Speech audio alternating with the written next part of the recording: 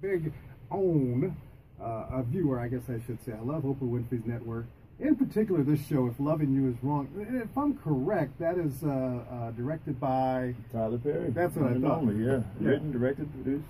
Tyler has put some great shows on there. Anyway, in the studio with me, so we can get started, Eltony Williams. And it's so funny because the first thing that everybody always says, like here at the station, at the Wave, Cookie, who's like, everybody loves Cookie right here. When I told her, I said, Eltony's coming by, she said, you're not Randall. Oh, I'm so mad at Randall. Don't bring that rascal to the station. Randall.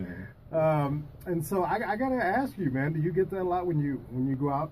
You know, people see you and they realize, you know, that you're that guy on the show. Man, all the time. Yeah, you know, his character Randall. He's people have some strong opinions about him. You know, I know. You know, but it was usually ends up being pretty cool. But I might have duck a swing or two. You know. Right. A lot of folks are hoping you never get out of that box. Yeah. I hear one or the other. You wouldn't even get out that box.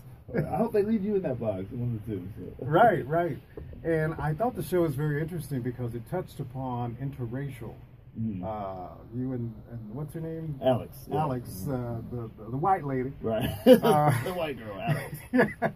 Yeah, y'all was kind of like knocking the boots. She's married, you were married, and now y'all had a baby, and so this is where this all goes. But it's kind of interesting that you guys are exploring with everything that's going on in the world right now.